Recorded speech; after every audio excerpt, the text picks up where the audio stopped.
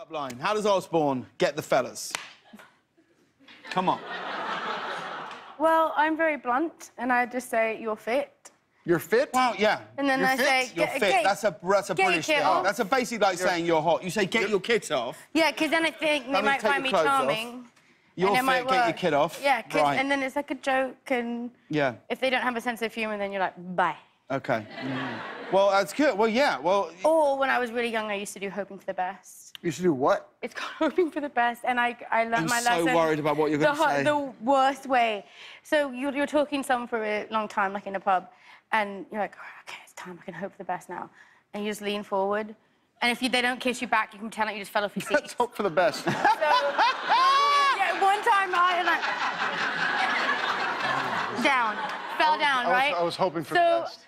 I did this one time and ended up with, let's just call it a Charlie Chaplin mustache because he had a cigarette in his mouth. Oh, my goodness. I mean, so what? make... You got burned with the cigarette? Burn on the...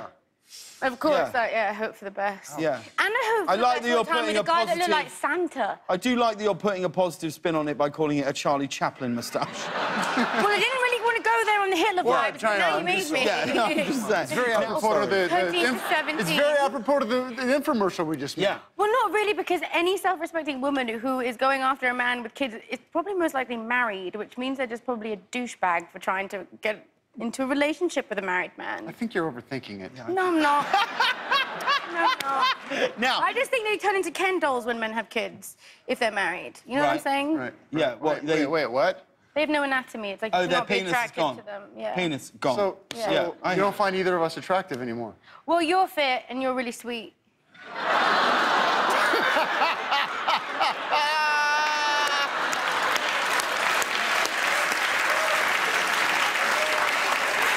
James, you know I love you.